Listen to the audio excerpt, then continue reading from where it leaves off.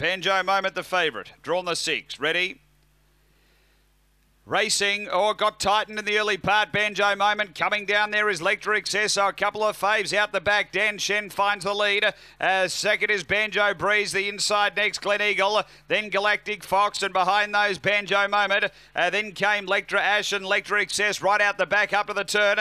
Dan Shen straightened a big leader, clear of Banjo Breeze, and Dan Shen beats Banjo Breeze. Third home, Galactic Fox. Fourth, Glen Eagle's in a photo there with Banjo Moment, perhaps in that order, but it is tight. Then Lecter Ash and Lecter Excess, who took an early tumble, did chase them into the pen. The time here will stand by. It's around the 23.4 mark by the looks, so $22 for the winner, Dan Shen. He had a real nice beginning, was able to get through, grab the front, and really extended from there against another roughie chasing home Banjo Breeze at 5.70 the place, so big upsets here. Race 2, Dan Shen, number 1.